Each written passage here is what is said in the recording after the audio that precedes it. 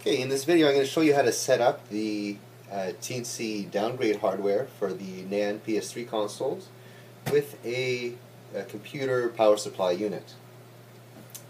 Here on the front we have the positive and negative terminals, and in order to connect that with the power supply we need to clip a couple of wires. So the Teensy requires a 3.3 volt line, so that is the orange wire. So take a pair of nippers and choose any orange wire coming out and cut it like this. Next you want to pick a black wire. We want to pick any one, and we'll just pick the closest one. What I'll do now, hope I'm still in focus, I'll just strip the wires so the metal is showing.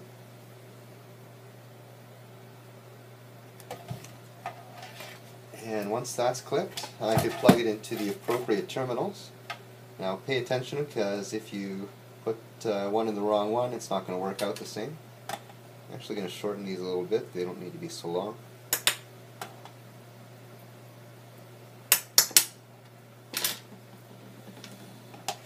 So on this one I have negative on the left,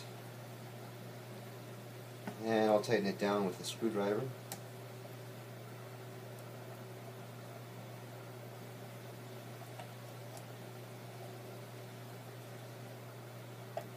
That's good. We got positive orange on the right. That's 3.3 volts.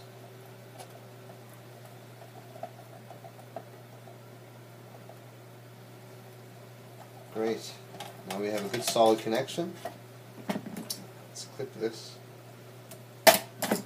so we have some room to breathe with the Teensy.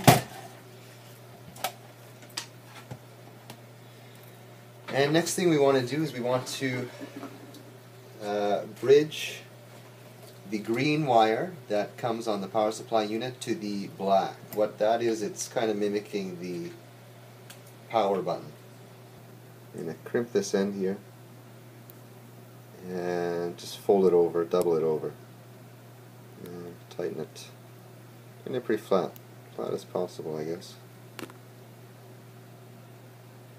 That's okay. I'll do the other side.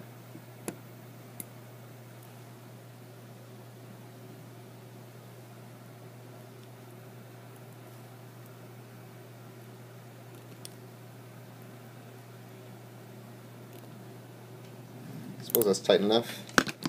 And let's focus back now before I forget.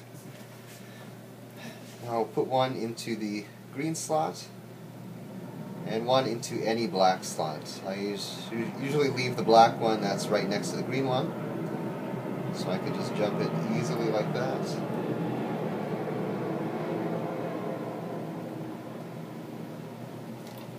Great. Okay, so now that we have that jumped, we're ready to plug our power supply in.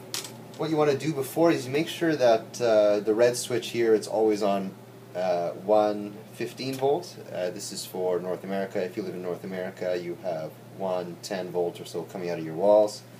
If you're in Europe, you would have 220 or something like that. So leave it on 110.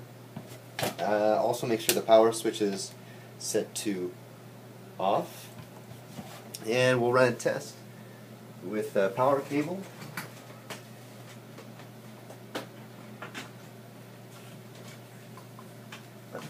Cable. So I'm going to connect the power cable, and we'll give it a shot. As you can see, our Teensy lights up. Everything's good to go. So the next step is to plug it into our PC and flash some firmware on there.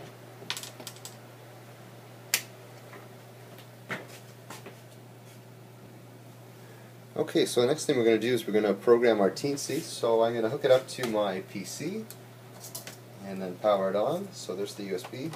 I apologize for the lighting. And now I'm going to flick the power switch.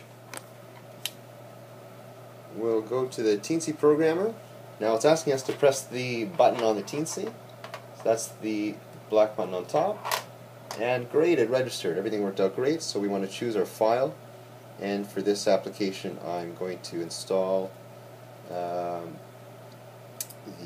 NAND files. So that one I put in the software folder, TC software, oh shit.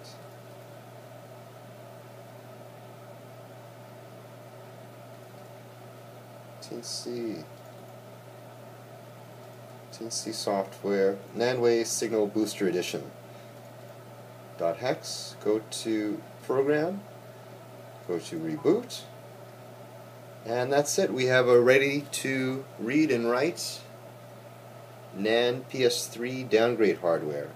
I'll be calling this one the T-Flasher. If you're interested in having one, please leave your email in the comments below along with your zip code or postal code so we can arrange some kind of shipping. Thank you very much for watching, and thank you for your interest. Have a nice day.